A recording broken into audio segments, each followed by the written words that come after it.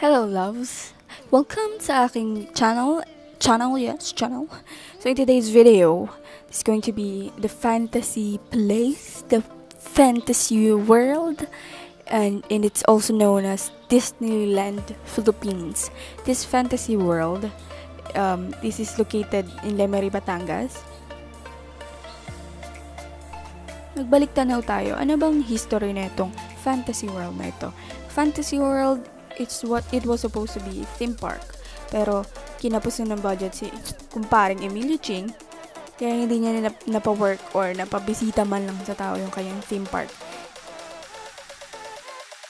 Tinawag siyang Philippine Disneyland kasi nasa Pilipinas siya. And marami rin siyang mga castles, like mga pwede mong akitin na castles, like this one.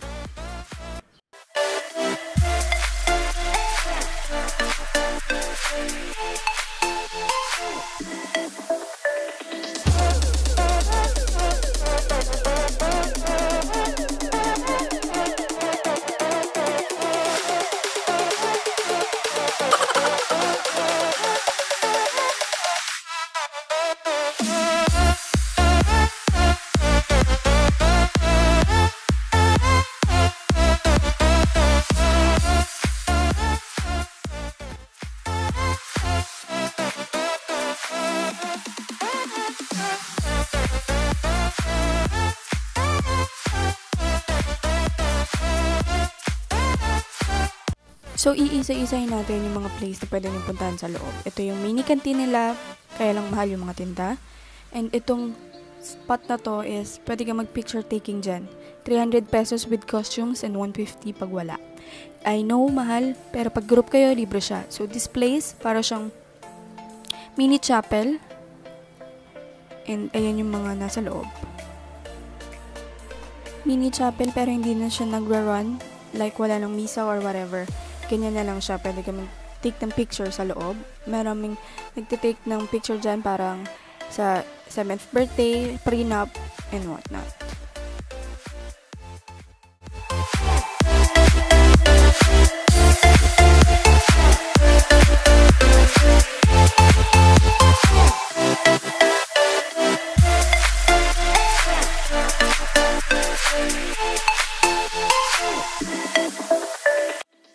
So, now we're going naman dun sa other side.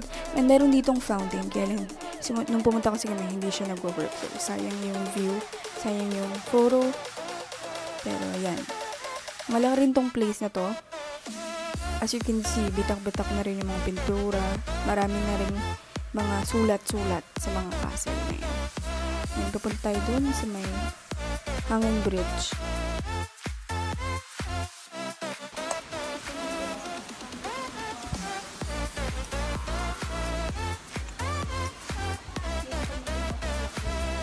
Maraming magagandang spots kung saan pwede kayo mag-take ng maraming pictures.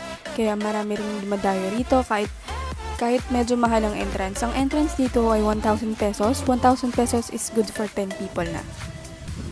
Pwede kayo magpa-book para sa prenup photoshoot or sa birthday photoshoot na gusto nyo. And para meron din kayong place na pag-i-stayan, pwede kayong magpalit doon or magpahinga doon. Pero walang mesa or proper silya na para sa inyo, and bawal magpasok ng pagkain. Siguro pwedeng bread pero bawal yung kanin at ulam.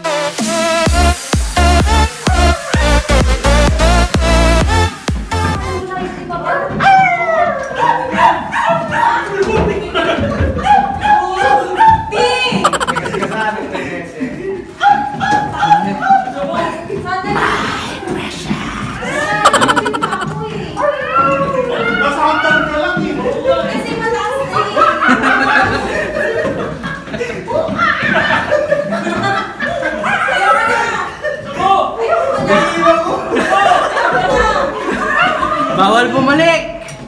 Uy, kumana tayo! Sa kabila exit!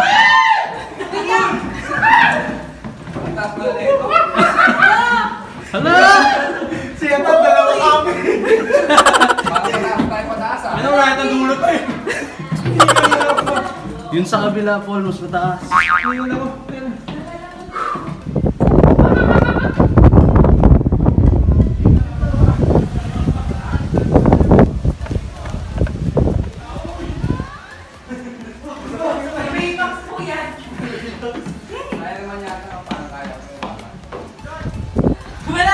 Inunahan mo naman, magpipicture sila, mamaya ka na dyan. Nauna silang magpahinga ka muna.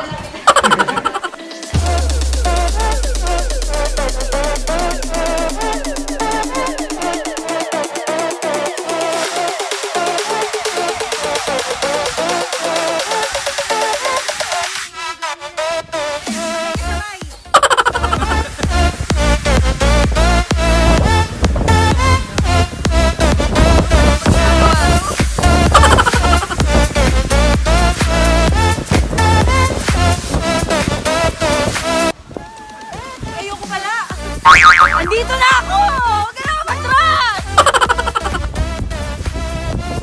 Hoy, what?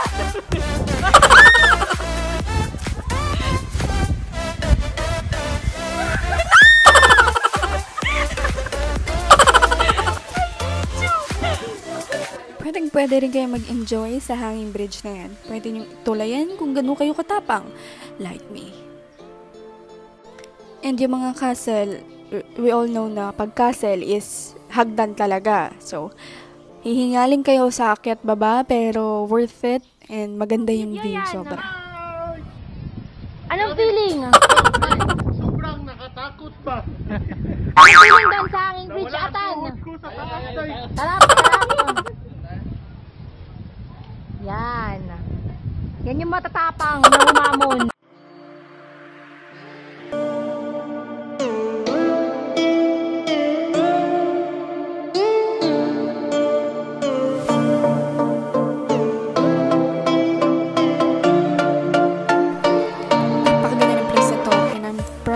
Na kahit photo park na lang siya, napakaganda pa rin. Mafe-feel mong nasa ibang bansa ka. And sana na-enjoy na tong mini tour with me, Erica Camay, the tour guide. Mic drop.